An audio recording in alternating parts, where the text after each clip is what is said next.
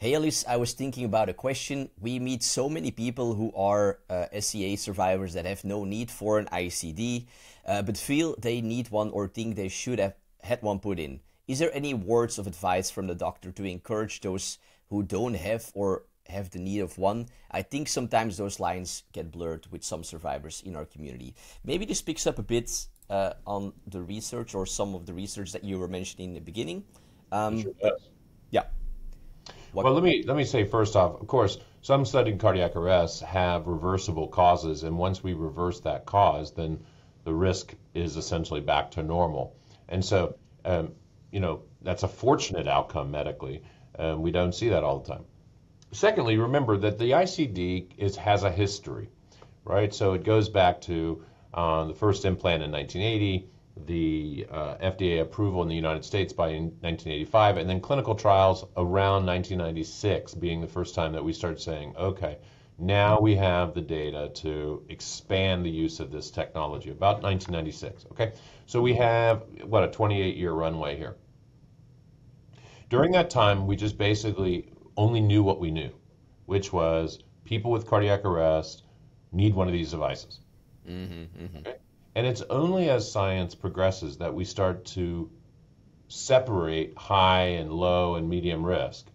And so when you look at somebody with a reversible cause, we start saying, oh, okay, well, maybe they, based on 20 plus years of experience, when we put some in people and you say, well, they didn't use it and they didn't need it, maybe they were low risk.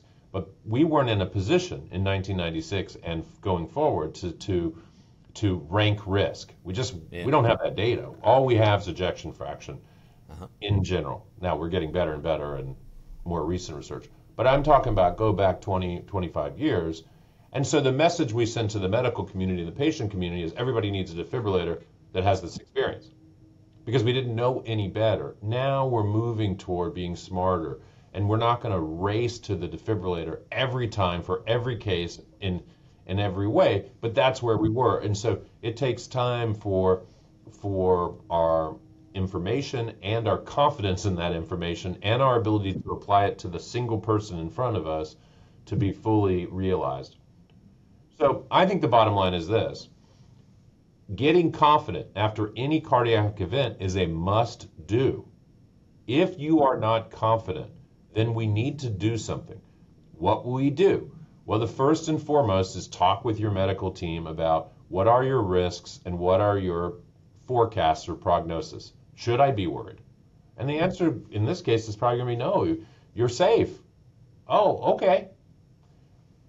If you continue to have fears after that conversation, because you've already had that conversation, they said just do whatever you want, then the next thing you got to do is engage something around what are you unsure about. Most people, it's exertion.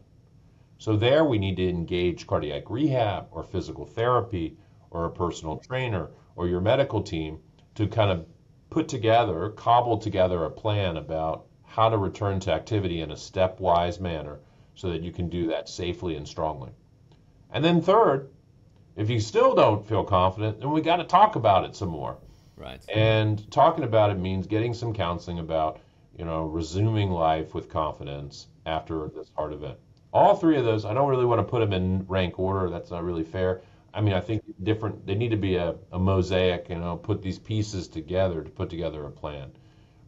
I mean, my life's work's been trying to train cardiologists and healthcare facilities that the psychological experience is both demanding and normal and expected. Right. So everybody needs a plan. Every patient needs a plan to resume life. You just simply can't work on people's hearts without recognizing you've inadvertently worked on their mind. That's true. Yes. If you work on the heart, you've worked on the mind. Yep. Yeah. I feel from the survivors that I know that don't have an ICD that a reason why they still might feel, I don't know, I don't know, not so good with that is because they're anxious that they might have another event, another cardiac arrest, right? And that, yeah, there's no parachute. Yeah, that's right. And we are working closer on this concept of fear of recurrence. This is actually a psychological concept that's common in cancer. It's never really been studied in cardiology. A group of Australian researchers under a guy named Alan Jackson and others have begun working on fear of recurrence as a concept in cardiology. It's excellent work. We have some similar work around fear of atrial fibrillation occurrence. But you see what's happening? Even back to this question. We told everybody everywhere, yeah, probably ought to get a defibrillator. Now we're getting smarter. And now even psychology is getting smarter because before we were just looking for depressed and anxious people. Now we're saying, forget about just diagnosing people. Let's think about what are the common experiences that basically all patients face. So all patients face, what if this comes back? All patients face, well, how much can I do? Am I allowed to do what I want to do? These are so common that we need a plan for every patient on these ideas, not just those who say I'm anxious. Every patient needs communication about exertion, communication about fear of recurrence, communication about a number of issues. And so, we got to get better. Your podcast is pushing some new topics and new ideas, and maybe somebody will hear this and want to work on this. Because we're certainly working on it, but we can't move fast enough. I can't. I wish I didn't need to sleep. I could get more stuff done.